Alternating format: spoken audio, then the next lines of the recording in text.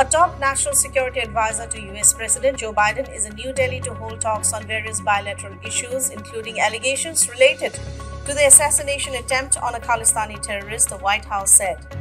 Freezing conditions across southern Germany prompted Bavaria's main air hub to close on Tuesday morning.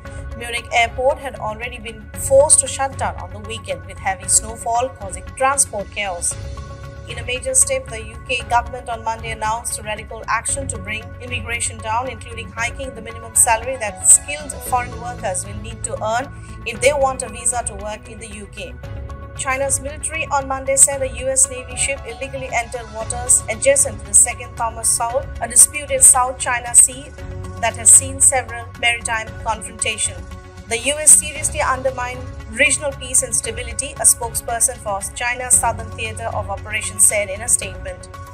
Israel ramps up attacks across the Gaza Strip, including near hospitals in the south of besieged enclave where ground operation is intensifying. Israel's indiscriminate bombardment of Palestinian civilians in southern Gaza has reached new depths.